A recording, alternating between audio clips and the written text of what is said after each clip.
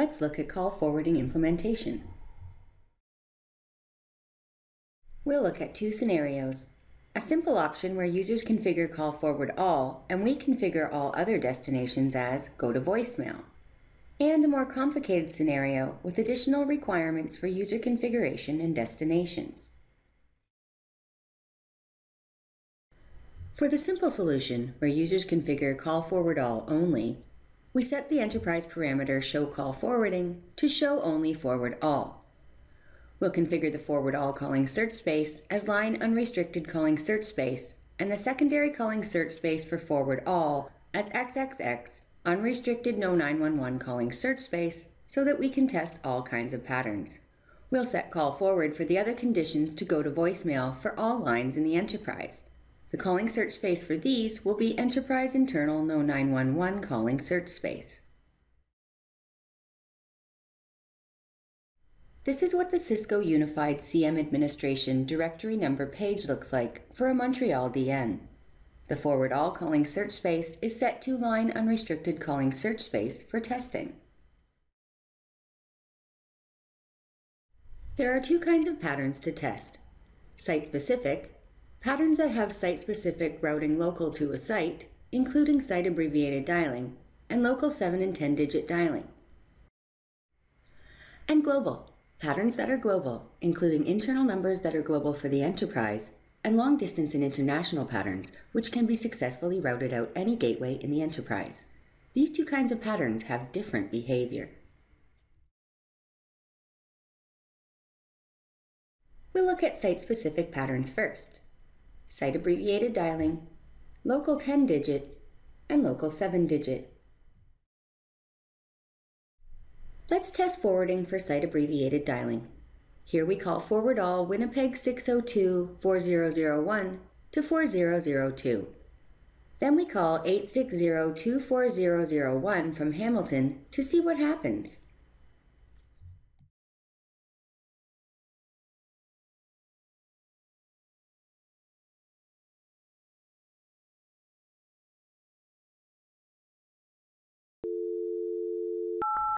When we call 860-24001, we get forwarded to Winnipeg 602-4002. It's a success! Here we call forward all Winnipeg 602-4001 to the 10-digit external number 204-273-0000 configured on the Winnipeg 602 test phone. Then we call 860-24001 to see what happens.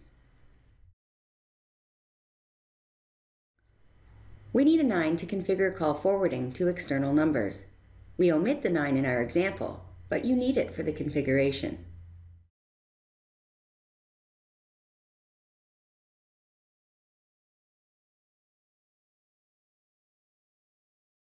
When we call 860-24001, we get fast busy? What's going on here? Now call forward all Winnipeg 602-4001 to the 7-digit number 310-0000 configured on all test phones for each area code. Then we call 860-24001 to see what happens. Let's keep an eye on the Hamilton 601 test phone, which has the same 7-digit number configured. Remember that the same 7-digit number called from two different locations, Hamilton and Winnipeg in this case, represent two different parties, one in Hamilton and one in Winnipeg.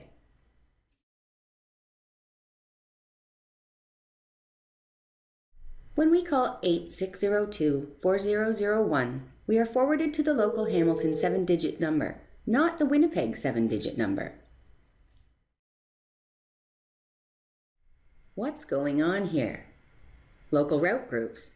The Hamilton 601-4002 phone is using its own local route group to route to the call forward destination configured in Winnipeg. Winnipeg 10-digit numbers are not reachable from the Hamilton gateway. Worse, Winnipeg 7-digit numbers may have copies in other area codes, so instead of reaching the desired Winnipeg number, callers will reach a completely different party in their own local area. If we forwarded the Winnipeg phone to an international number, callers would connect to that number using their own gateway regardless of their class of service, potentially incurring toll charges. Are you serious? How will we explain this to our users? Fortunately, this is easy to fix. We can change the local route group for redirected calls service parameter from its default local route group of calling party to local route group of last redirecting party. There are issues with this in roaming. See our next drawing, dial plan for mobility. Now when we call 8-602-4001, we get forwarded to the Winnipeg 7-digit number 310-0000 when that's the destination. Now when we call 8-602-4001, we get forwarded to the Winnipeg 10-digit number 204-273-0000 when that's the destination. Another success! We'll look at global patterns now. Enterprise-wide internal numbers, long-distance numbers, and international numbers. We'll test forwarding from Winnipeg to the Montreal internal number 8-573-6001. Then we call 8-602-4001 from Hamilton to see what happens.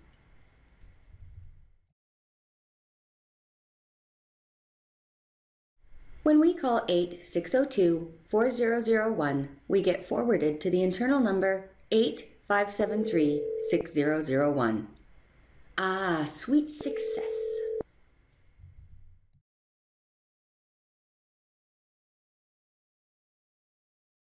Here we call forward all Winnipeg 602-4001 to the long-distance external number 1-722-555-0000 configured on all test phones. Then we call 8-602-4001 to see what happens.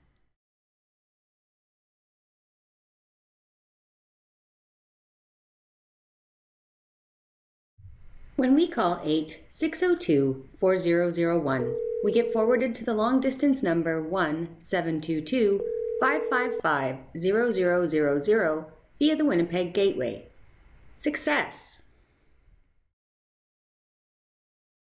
Here we call forward all Winnipeg 602-4001 to the international number 011-689-0000 configured on all test phones.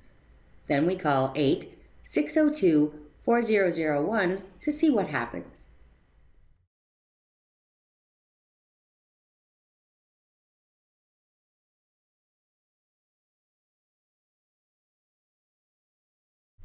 When we call 8-602-4001, we get forwarded to the international number 011-689-0000 via the Winnipeg Gateway.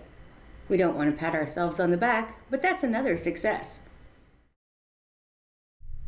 We can test restricting call forward all using a more restrictive forward all calling search space, line local calling search space. If we try to forward to long distance or international numbers, we get fast busy.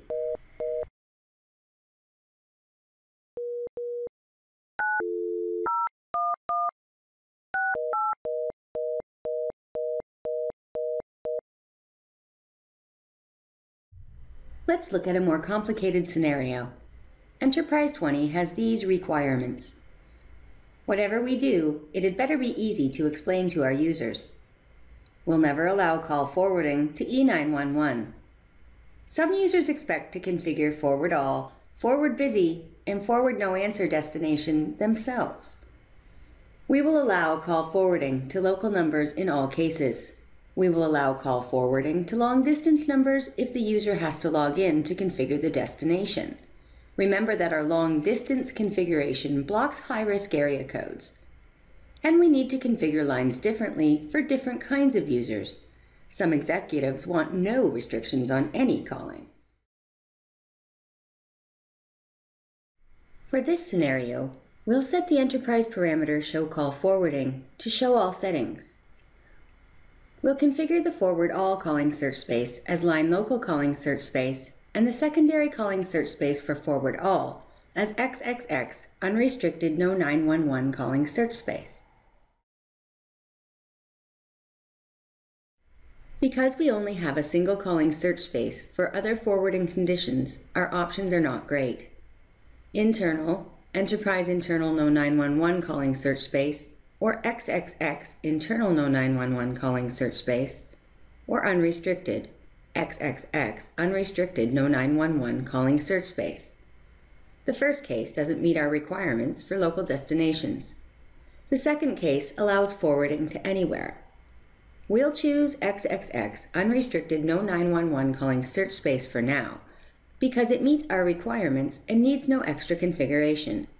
We'll assume the toll fraud risk is low because users must be logged in. We're not recommending this. We'll revisit this decision. We configured Winnipeg 602-4001 for testing site-specific patterns.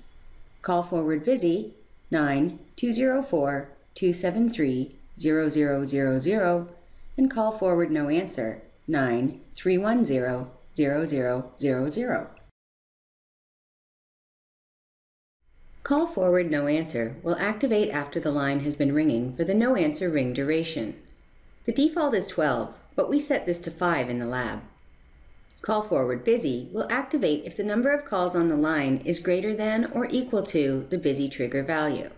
The default is 2, but we set this to 1 in the lab.